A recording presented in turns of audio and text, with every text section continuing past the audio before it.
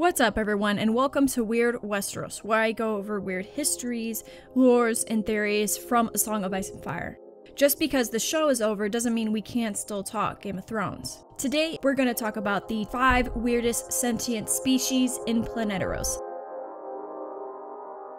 The Children of the Forest are the original inhabitants of the continent of Westeros and are a mysterious, non-human race. They are mysterious because no one has seen them since the Andal invasion 6,000 years before the War of the Five Kings. Most Westerosi believe the children are just a myth and never existed, but there are some who believe they did exist, they just went extinct many years ago. People like Maester Luwin and Ned Stark. As we have come to find, the children indeed have lived on through the centuries, living beyond the wall, serving the three-eyed raven. They resemble humans in shape but stand smaller, making them no larger than human children. Their skin is pale gray-green with a rough texture, close to the appearance of plants, and their eyes are also a bright green color. They worship nature gods, the old gods of the forest, and legend has it the children carved faces into the sacred weirwood trees. They are not technologically advanced, but they are skilled in woodcraft and are knowledgeable in plants and animals. Known only by legend, many Westerosi believe the Deep Ones are extinct, however, believing they thrived during the Dawn Age.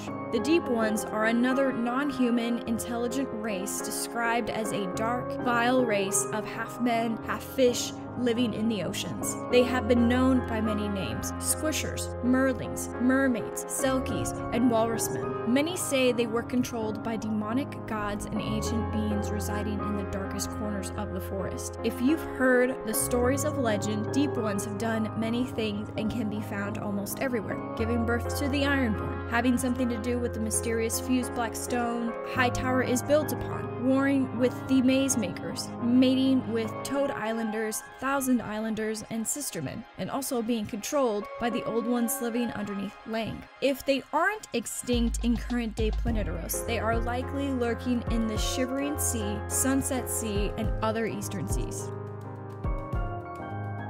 George R.R. Martin has layered many Lovecraftian characters and tropes into A Song of Ice and Fire. Saying this is nothing new, and the Old Ones are a great example of it. Underneath Lang's jungles and forests lies a vast array of labyrinths and tunnels, made by a civilization long gone and forgotten. It is believed the Old Ones are gods that live beneath the labyrinth cities. Before Lang was conquered by the Golden Empire of Yi, it was ruled by their Empress of Lang. She was known to be able to commune with the Old One and received instructions she was expected to carry out. For example, it is said that 4 times she was instructed by the Old Ones to kill all strangers on the island. However, once Jarhar, the 6th Sea Green Emperor of Yi, conquered Lang, these slaughters immediately stopped. Jarhar also sent a number of exploration parties to explore these labyrinths. All who traveled below returned mad or not at all. He eventually made it forbidden to travel underground and sealed the tunnels. They have remained this way since. And something that I mentioned in my previous video of this mini-series, some also speculate that the Old Ones in fact control Deep Ones, commanding them to wreak havoc on land.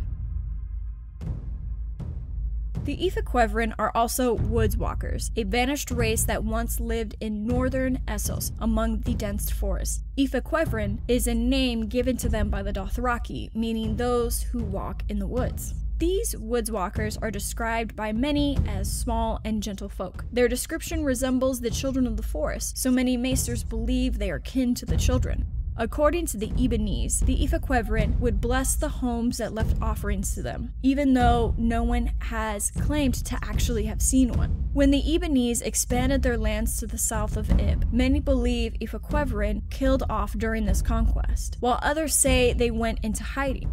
Though no Ephquevrin can be found in present-day Planeteros, they did leave a settlement called Vas Lace, or City of Ghosts, in Dothraki, claiming to have visited the kingdom of Ephquevrin. Corlys Valerian wrote of carved trees, haunted grottos, and strange silences.